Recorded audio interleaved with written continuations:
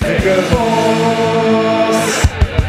It's Figure Force YouTube toy collector team vlogging to save the day. Figure Force! Nostalgic vintage toy heroes. Figure Force! Hello everyone, it's Whatcha here, and I thought I'd do a quick pickups video. I've been picking up some things over the last couple of weeks, for example from toy fairs, charity shops, eBay, and even on a second pass of those boxes I got from my mum's, I managed to find a few pieces that were pretty nice. So I think we'll start with there actually. So you might have remembered I picked up a Miles Mayhem figure that was chucked in with some, I think it was some G.I. Joes. Well, what I did was I went looking for parts for those G.I. Joes, and the only other place I thought that some could be was in my old box of Lego. Now in that box of Lego I managed to find Miles Mayhem's helmet. So I've got a complete Miles Mayhem now, which is pretty cool. So I'm happy to have him. Also, what I managed to find in there was a couple of Robocop figures. Now this one had a broken arm. It was sheared off.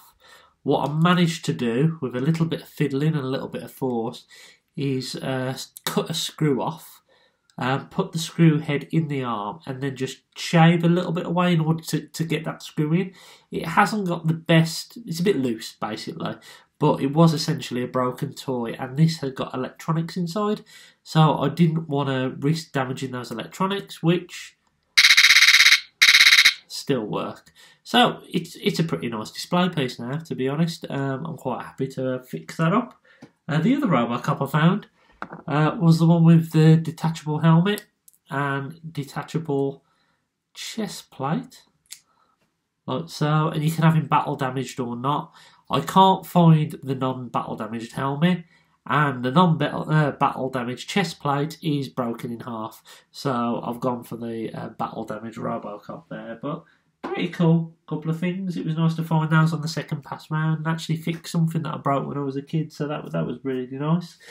Next items, I went to a charity shop in Aldridge, which is a few miles away from my house. I'm not really into corgi cars, but I saw these and I thought, well, they're 3 for £1, so I picked up a Charlie's Angels van,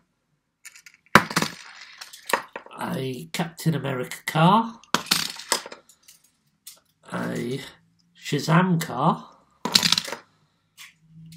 a 007 vehicle, I forget which film it's from, and probably the best two pieces, I picked up a Bat car and a Batcopter, which are really nice.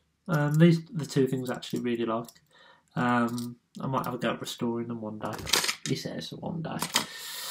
So yeah, they cost me a couple of quid, which weren't too bad at all. Then last Sunday I went to a local toy fair, which is at Oak Park Leisure Centre, just up the road from where my mum and dad live. And I went in there with not a lot of hope.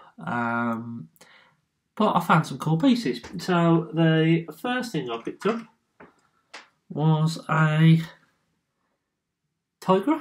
I think his name is Tiger, from the Thundercats Classic range. I haven't got many Thundercats. In fact, the only other one I've got I picked up for a quid off eBay. So I've really never had any Thundercats. I just thought it'd be nice for the collection to have a representation of another 80s cartoon.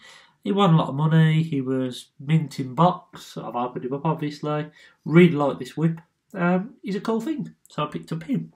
Then on another stall, if you'll stand up, they had some Transformers on there, and there's a toy shop in Wolverhampton called King Street Toys, and as I got to the back of this this toy fair that was on, I noticed one of the guys from King Street Toys was basically buying out all the Transformers that were on the back store, and there was actually a store from King Street Toys at this toy fair.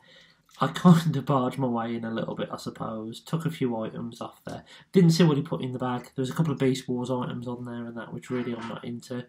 But I did manage to find, for £1 each, this Minicon set. Don't know what they're called, but it's a set that I've been looking at on and off for a while, to be honest. I do quite like Minicons.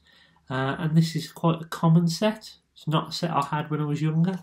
And for £1 each, I thought I may as well. Quite cool little things.